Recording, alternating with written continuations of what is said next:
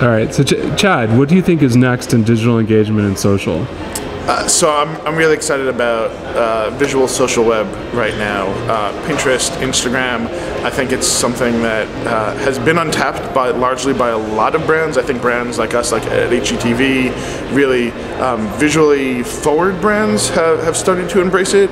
But I think that there's actually a huge kind of untapped market in the space of visual, that folks still haven't taken advantage of it, and they haven't really learned kind of how to engage on those networks.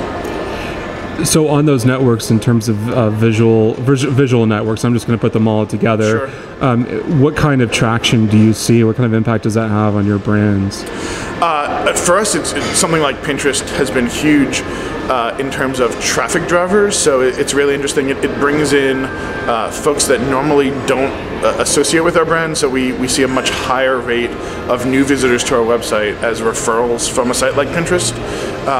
So we think it definitely is exposing kind of a new audience to the HGTV brand.